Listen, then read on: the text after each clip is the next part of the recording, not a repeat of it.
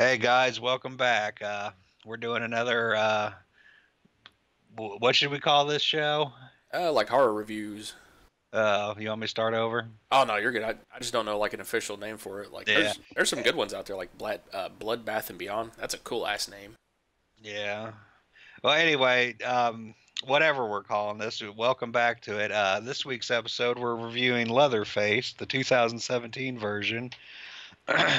Now, I watched this movie about 2 weeks ago. You watched it last week, so once again, it's fresher in your mind than it is in mine. So, do you want to start off with giving the plot, or you want me to do that? I'll start off, and if you want to jump in at any time. All right, cool. It's pretty much about the origins of Leatherface and how he started out as a kid, how he went to the mental institute, and then just the crazy shit that happened in between there. Yeah, keep in mind that this is a prequel to the original Texas Chainsaw Massacre, not the Platinum Dunes remake. So it's the Sawyer family, not the Hewitt family. This movie is unique. Is the only way I could really describe it. It's not like any Texas Chainsaw Massacre that has ever existed before, and the fact that none of it, is even remotely similar to what you would see from a normal Texas Chainsaw Massacre. I mean, a bulk of the movie is, well, the beginning's set in like a mental institution, Yeah, and then after that, it almost turns into like, they're on the run. It's almost like the Devil's Rejects, from what I understand. yeah, that's a good comparison. Just kind of like they fucked up really big time in the beginning by murdering some people, Mm. and the rest of it's pretty much them on the lam. Yeah, it's different.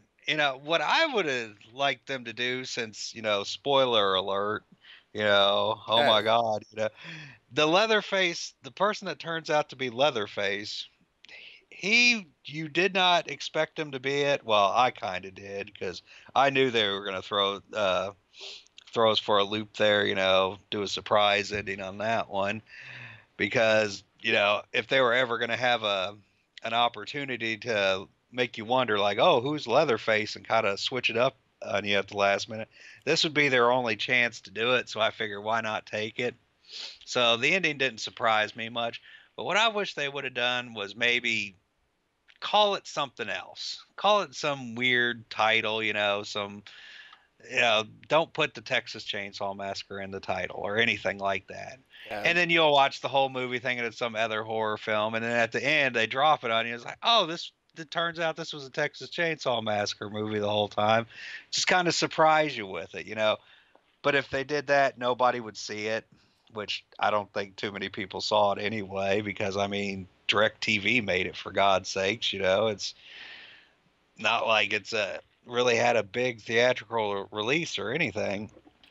yeah. I don't even really remember this. I think I saw like one trailer because I remember the cow's head, like Oh yeah, when the little I boy's did. wearing the cow's head. That was like the only thing I really remember about it.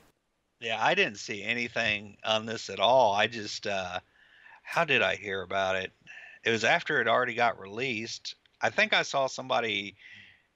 I didn't actually watch the review or anything, but somebody had a review on it, and I was just like, "Huh, that's interesting." So I looked for it next time I went to the DVD store and found it, and there you have it. Yeah, it's I don't know. I really liked it. It's one of those. I think it's going to be underappreciated. Like people that overpass it, like oh, it's just another Texas Chainsaw Massacre. It's fairly decent for what it is. Yeah, I have some mixed feelings about it. It's definitely not the worst Texas Chainsaw Massacre movie. I mean, that right's reserved, for the next generation. It's even better than the original Leatherface, I think, but it might be like the third worst in my book. Uh, a lot of the Platinum Dunes Texas Chainsaw Massacre, the 2003 one, gets a lot of hate from the fans, but I actually like that one more than I like this one. I love that one for one. I mean, it was a good movie general, but I really love it for one reason, and that's R. Lee Yeah. Ermey. Well, that's the reason why people tolerate it.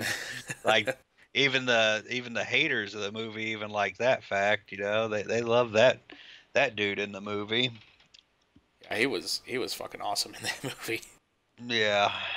Now I know I said I wouldn't do any like plot holes or anything. I always said like on the last video that plot holes weren't that big of a deal to me, but I got to point out the plot holes. I think that's going to be my thing from now on. Oh, I got you. All right. At the beginning when they first when that girl first died Hmm. and she fell down the hole and then they dropped the motor on her or whatever and the cops come and everything and they took little Jed or Jeb away or whatever his name is. Yeah, Jedediah. Yeah, took him away. Why didn't they check the rest of the house? Yeah, that would have. You I think mean, that'd that be would that would standard? that would have put an end to the entire Texas Chainsaw Massacre, lineage. That would have been the end of it. It would have never happened then. All because at the end, when the sheriff and Lizzie, I think her name was, wake up in Yeah, that room and they go in the other room and they see all the bones and everything and all the furniture made of, like human remains and stuff. yeah. That's not a new hobby for them. No, it, They just didn't start that. yeah, That's been something that's been going on for years. So if they would have just searched that house, they would have saw all that stuff and that would have been the end of it. Yeah, exactly. that's a pretty big plot hole right there.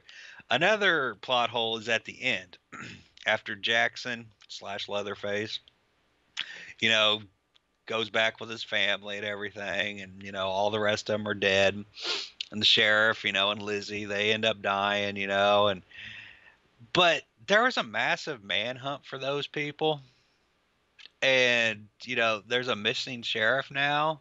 They know that one of the missing people was from the Sawyer family.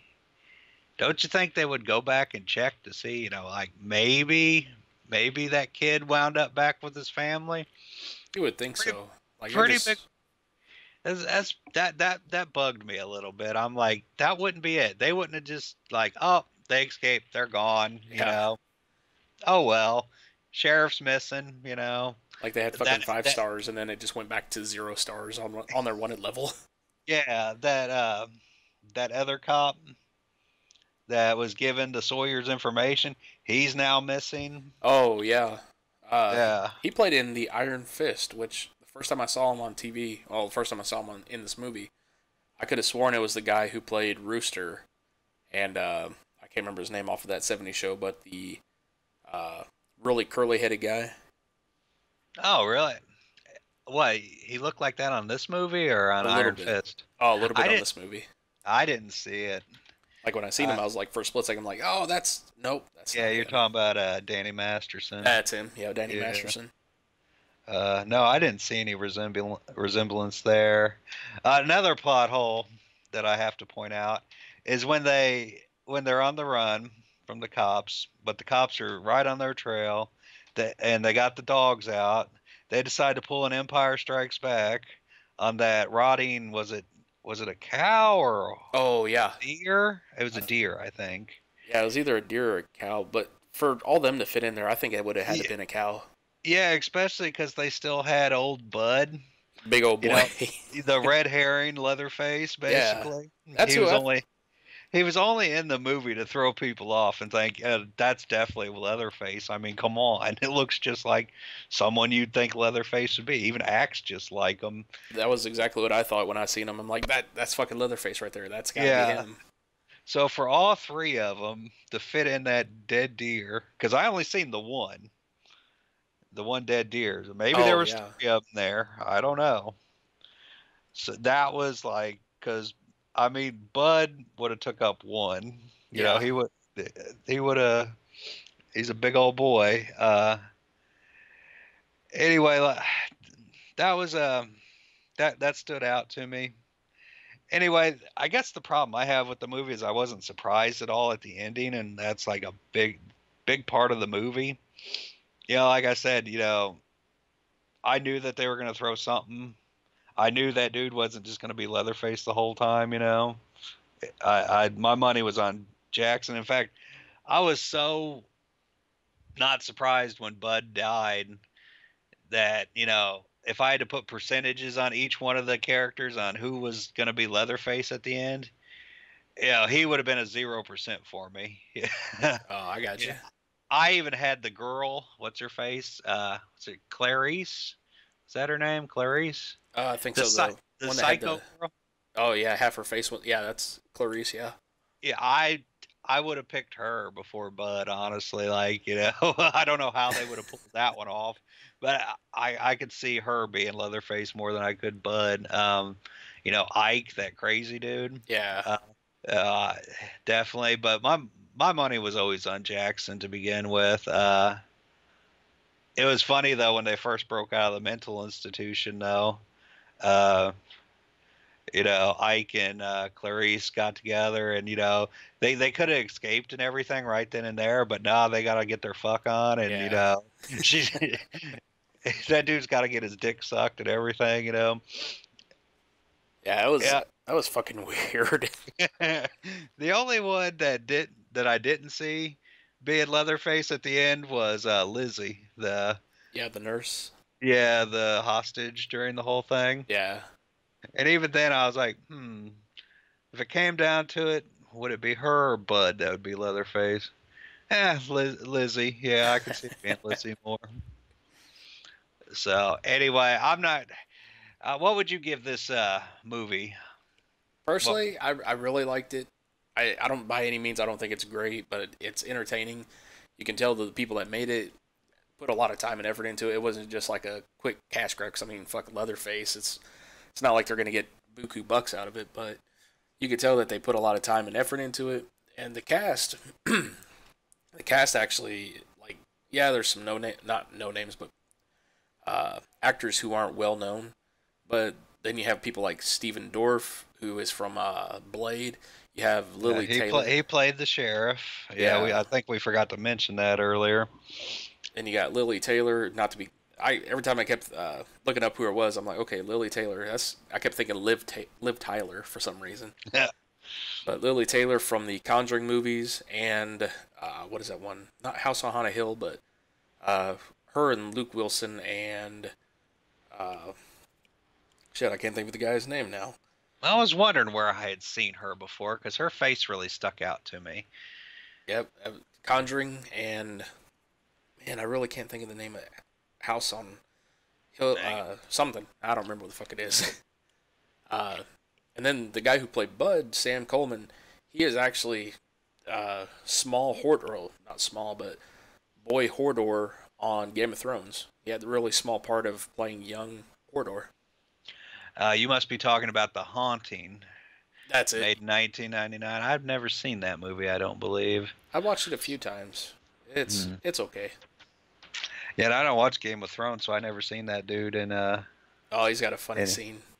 does he? Yeah, it's like the origin of Hodor and how it is that he became this giant walking kind of mentally. He's not really mentally retarded.